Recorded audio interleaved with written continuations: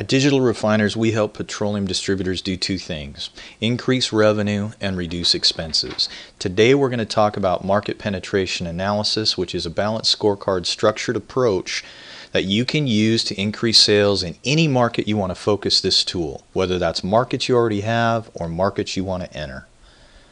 This is what Digital Refiners is all about. We use technology, websites, web presence, social media, marketing, and lead development weaponry to get you focused on increasing sales. It's about balanced scorecard initiatives and metrics to keep track of our progress, transparency, and accountability, all dedicated to getting a good return on investment for the investments you're making in growing your sales. Today's topic, hey look, it's market penetration analysis, and we're going to use the balanced scorecard discipline. We're going to show you how we apply that here, inclusive of some scorecards and dashboards to keep track of what we anticipate should happen when we're done, and how to tie that together with your marketing and social media to make sure you get the finished pieces working well for your sales team in the field. What is a balanced scorecard? Well, the reality is it looks at four perspectives. In the center is your vision, and in this case we're going to say that the executive ownership and leadership said increase sales. That looks like, from a financial side, increased volumes, profits, new business, new markets. From the customer's viewpoint, they want service and product and value. They want their needs being met. Internally, some things have to be working well, like equipment and drivers we're going to be needing, leads and prospects, and our credit process to make sure we can handle all this new cash flow requirement.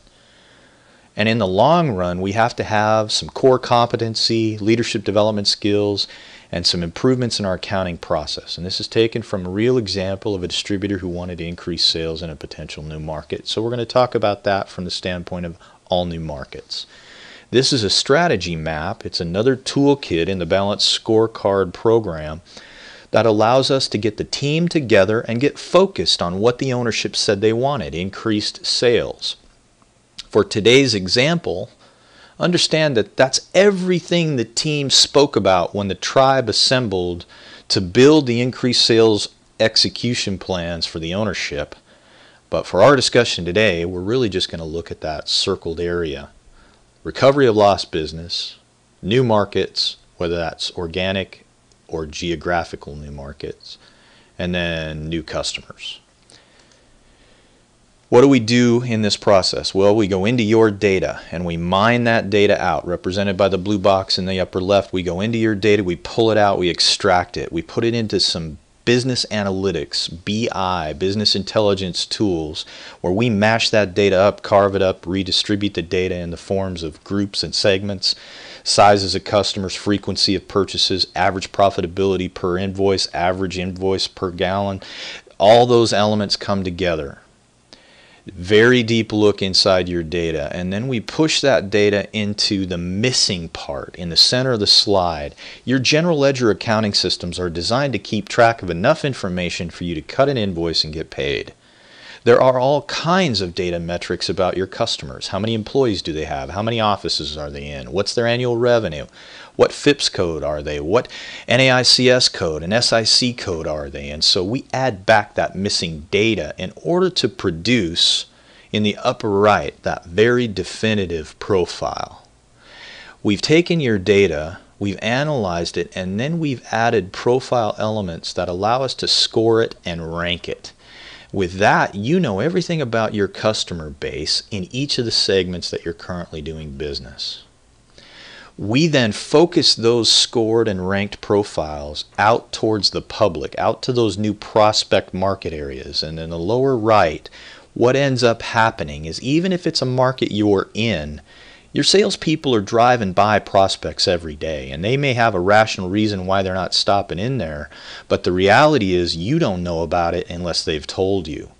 This analytic pulls together all of that missing information, and it creates what the market should look like. Now the sales role is a lot different. Now it's not go find them, now it's go service them. And do it in a priority. Here's all the people you could call on in your market, but here's the priority in which you want to work on this first. And the darker the number, the darker the color, the better the numbers for your profitability. It's a statistical look, and what it means is that it's measurable. So here's what we expect the market to be, and the scorecard helps the ownership, leadership, and key influencing people of your enterprise keep the sales team honest, focused, and accountable towards results. These scorecards let you know if you're winning or not. Now the rep is the common denominator that we're all needing to make sure gets the assignment clear, agrees to the assignment, and that's why they're part of the strategy map development, and that way you get the buy-in you need to go do the work that they've got to do. But at the end, we have dashboards to help them evaluate how they're doing. In the beginning of any new market, you've got a lot of unknowns, and the mission of the rep is discovery as much as it is to sell. We've prioritized the targets for them so we know which ones they want to work on first. And over time, you should see the unknown line decline because the rep's done the territory work. If that line's not moving, then you're not making the right calls. From there, we should see our graphs increasing and the enemy graphs decreasing. This is a deep look using statistical balanced scorecard approaches to your marketing. It assuredly will improve your execution and performance. What takes it to the next level is how you integrate it with your website and your electronic marketing, so that when the rep leaves and that first person that they've spoken to that didn't say yes has a pathway to go find out more information, we can trap and track to see if they're actually engaging into the marketing efforts that we've got going on in the territory, and support the team with very effective focused marketing that backs up the promise of being the best distributor in the area. We are built on the foundation that we want to increase your sales and reduce your expenses. You can reach us on the web, on any of these vehicles in front of you. We look forward to speaking with you.